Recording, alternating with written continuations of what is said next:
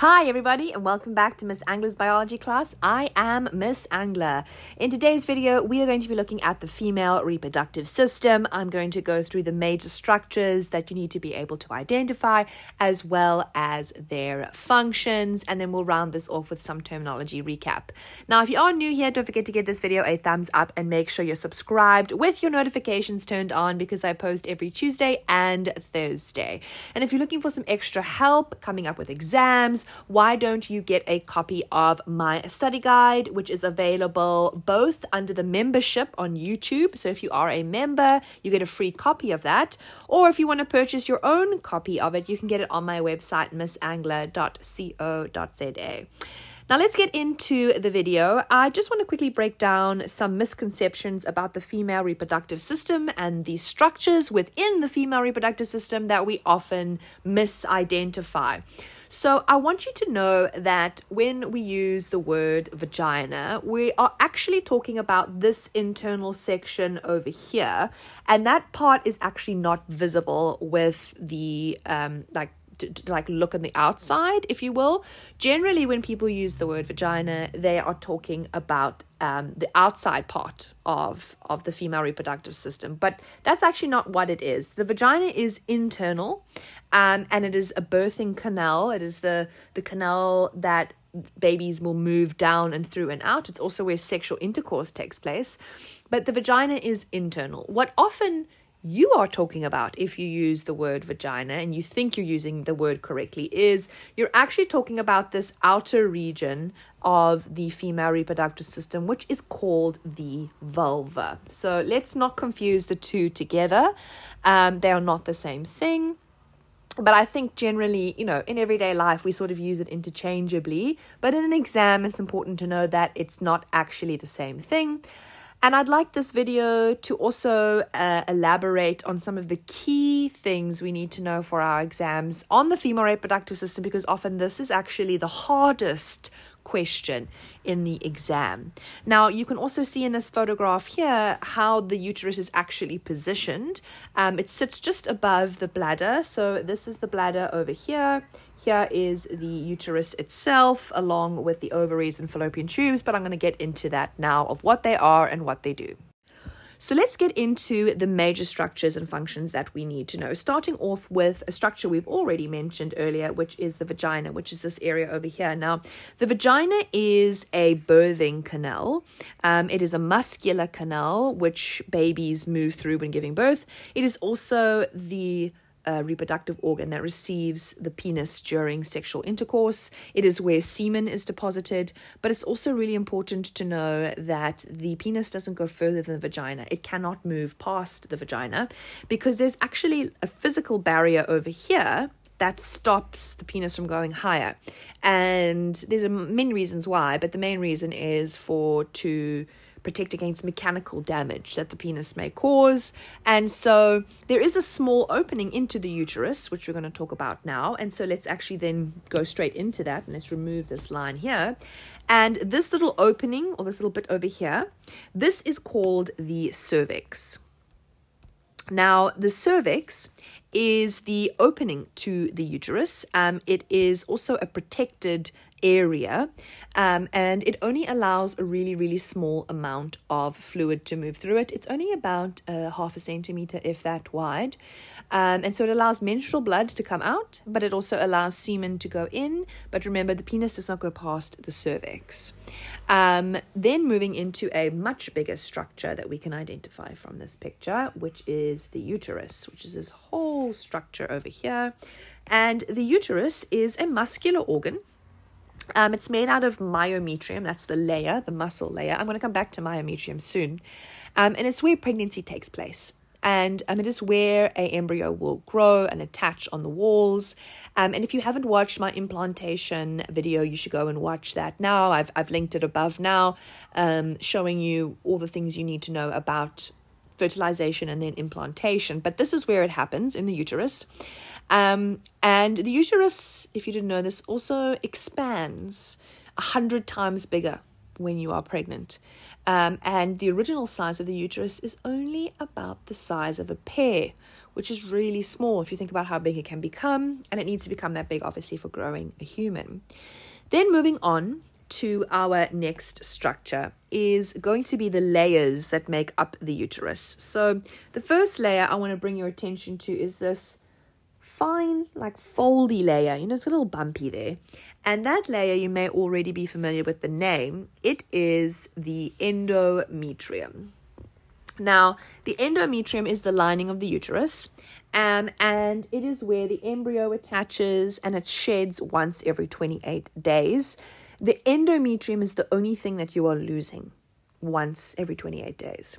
And the reason why I say that is because people confuse the next label very often, and they say this word by accident, and they shouldn't. And that is this inner layer, this thick pink inner layer, which is known as the myometrium, and I've actually just mentioned it to you now. The myometrium is the muscular layer of the uterus, and that is the part that contracts during childbirth and active labor. It's also the part that contracts during menstruation. It's what sheds the lining. So please, grade 12s, I really need you to be careful with the way you use these words. You cannot shed the wall of the uterus. If you use those words, shed the wall, it literally means that the uterus is coming out of you. That's not what's happening. It is the lining of the uterus. And the lining, as I just mentioned to you now earlier, is this here, the endometrium. That is the lining of the uterus. So let's not confuse the two. The myometrium never leaves the body. Only if you have your uterus removed will, of course, then the myometrium come with it, because that is what the uterus is. It's made out of myometrium. Right, let's move on then to our next structure, and let's go into this tube, and you have two of them, one on either side, and I think we all know what these are, but this is the fallopian tube. And the fallopian tube is the site of fertilization, so that's what makes it really important. This is where sperm cells will have to swim, and they have to go really far if you think about it, because they can't go past the cervix. So they've got to go up from the vagina, they've got to go past the cervix, they've got to go into the uterus, and then they've got to go either to the left or to the right and into the fallopian tube, which is where fertilization takes place. So it's actually quite a long journey, and it must happen in the fallopian tube. Now, to help this process, the fallopian tubes are lined with cilia, and if you can't remember what cilia are, they're those long finger-like brush structures that stick out of the cells, and they move, and they help move the egg along. Which brings me to, where does the egg come from? Now, the egg is going to be coming from this structure over here, which we know as the ovary. And you have also two ovaries, one on each side. And you actually ovulate from each ovary once every month. So each ovary takes a turn, if you will. And it's the site of oogenesis or oogenesis, and it's where we make eggs, and it secretes estrogen and progesterone. So that's its two major functions. Now, the last and final structure we need to know is cut off a little bit on this picture, but you'll notice here by the ovary, there's like these little finger-like pieces that seem to be sitting around the ovary. Now, what you can't actually tell in this picture is the ovary is not actually touching the fallopian tube. There's actually a space in between the two. So when you ovulate, your egg goes through an empty, open space. It must fly through that space and land into the fallopian tube. Now, to help that process, there are those little finger-like structures that are growing out of the fallopian tube, trying to grab hold of the egg and the fallopian and the ovum, right? And so those little finger-like structures are called infundibulum. I know they've got quite an interesting name and spelling, but the purpose of the infundibulum is to link your ovary to the fallopian tube, and it also attracts the ovum to the fallopian tube. So they actually move. They pull the egg towards the fallopian tube so that we are successful, and that's so that fertilization can take place. Now, in terms of structures, these are all you actually need to know and their functions. This will probably be the easiest part of a test or an exam. It's really not going to be a very difficult question. Remember, the hardest questions you're going to interact with are, of course, going to be the menstrual cycle questions and the hormone regulatory questions, which, of course, I have linked the video up above on the menstrual cycle now that you can go and watch that if you need a bit of a refresher on how do the hormones produced within the ovary affect the endometrium and the process of oogenesis. Now, as always at the end of my videos, I like to do a little bit of a recap for terminology. Remember, you are only as good as your terminology. If your terminology is not on point, you're not going to be able to express yourself in exams and tests. And so it's important to know these, and you can use these for flashcards and for revision. But the first thing that we mentioned was the vagina, and the fact that the vagina is an internal birthing canal. It's the internal structures, not the outside. We can't see the vagina on the outside. And it is a muscular canal.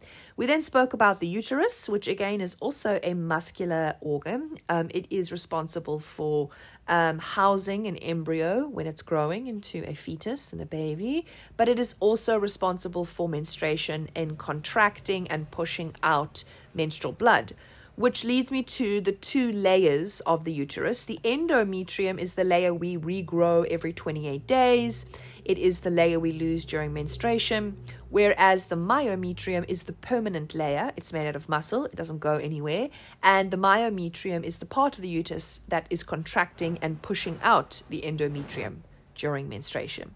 Then we also spoke about the cervix, which is the opening to the uterus. It prevents any mechanical damage happening inside of the uterus. We spoke about the fallopian tubes. There are two of them, and they are the site of fertilization. They're lined with cilia to help move the ovum. We also then spoke about the infundibulum, which are these finger-like structures that extend and they look like little fingers, hands, reaching out towards the ovaries to capture the ovum when you ovulate. And last but not least, the ovary. The ovary is responsible for producing eggs and sex hormones, and it is the site of oogenesis. Now, if you like this video, don't forget to give it a thumbs up and make sure you're subscribed, because I post every Tuesday and Thursday. And I will see you all again soon. Bye!